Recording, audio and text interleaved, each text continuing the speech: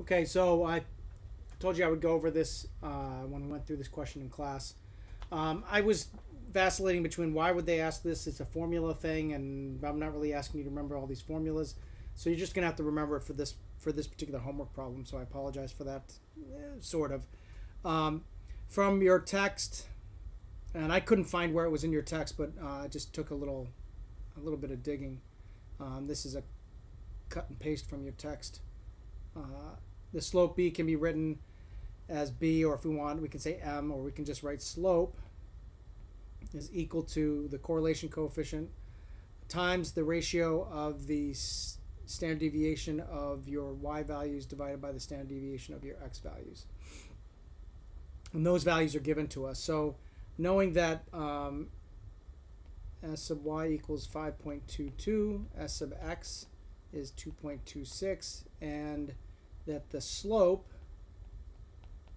is equal to 1.4 positive, allows us to do the following. We're going to substitute 1.4 in for slope.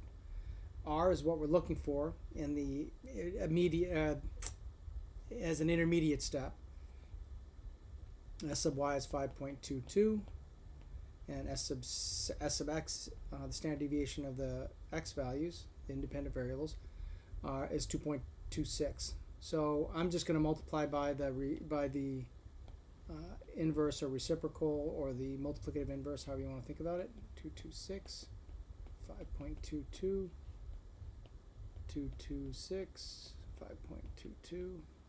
That becomes 1, that becomes 1, and I get R equals 1.4 times 2.26 divided by 5.22, which is great, except what we're looking for is not the R value. We're looking for the coefficient of determination, which is our R squared value, or R squared value. So we really want R squared, so if I square both of these, then we'll be in much better shape. So let's do the math on this. We're going to take 2.26, 1.4 times 2.26 divided by 5.22, and we're going to put that in parentheses, and then we're going to square it. And we get 0.367393902, and that's what they get here as well. Okay, so hopefully that's helpful. Again,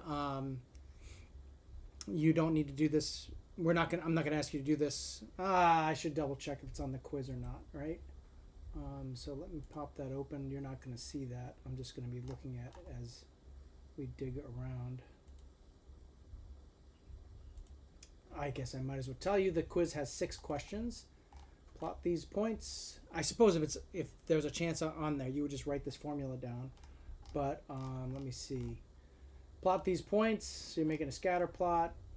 Positive, negative, or no correlation. That 1, 2, 3 question. Here's a scatter plot. You have to estimate the R value, the correlation coefficient.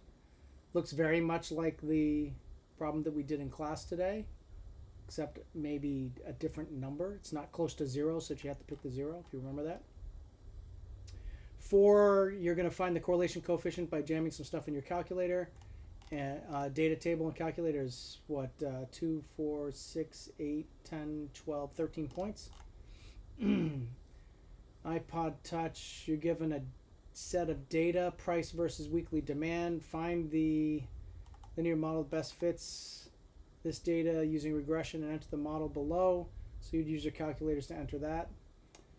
You're going to find the squared correlation coefficient was above or below 0.0. So this is actually the t-test.